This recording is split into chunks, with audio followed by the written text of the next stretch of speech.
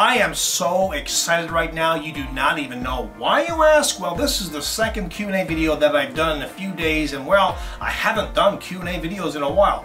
So that is why. And by the way, I hope you are as thrilled to be watching this as I am to be shooting it. I'm Rodney Reynolds from 3dgameman.com, and this Q&A video is awesome. It's about Twisted Pair network cables. Oh my gosh! Now, Twisted is good, especially if you are a network cable. Why are they called Twisted Pair network cables? Well, if you run two cables in parallel, there's current running through them. One is going to be interfering with the other one. Bleeding is going to happen, so to avoid that, twist them together. Everybody is happy. No bleeding.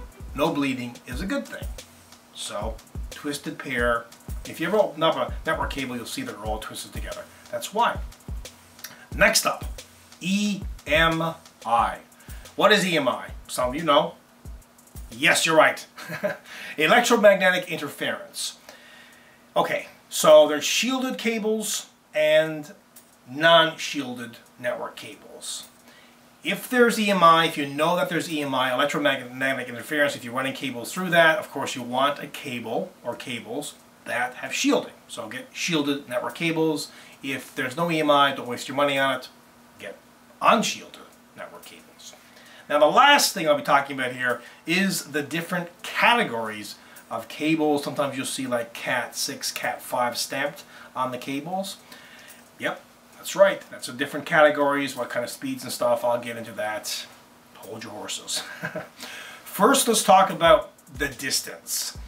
How long can a cable be before you get signal loss or attenuation?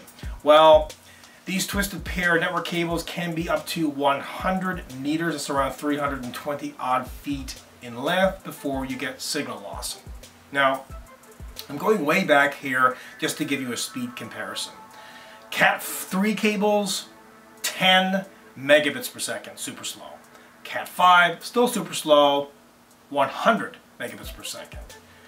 Cat 5e though, now we're talking 1 gigabit or 1000 megabits per second. Awesome. And that's what you'll see, mostly these days. You'll see those packaged with your routers, especially with, home networking products and that type of stuff. And a lot of people still choose, even for small business and whatnot, category 5e cables. They're fine for the most part. Gigabit networks, more than adequate for most uses. However, if you want something faster, go with category 6 cables. Now, there's some differences here, and by the way, I am not a networking expert, and if you are, please offer advice, suggestions, and comments. They're more than welcome. Category 6 cables have a speed of 10 gigabits per second. Awesome, but you can only get up to around, 164 feet limit on that before they drop to 1 gigabit. So that's a little bit of the limit.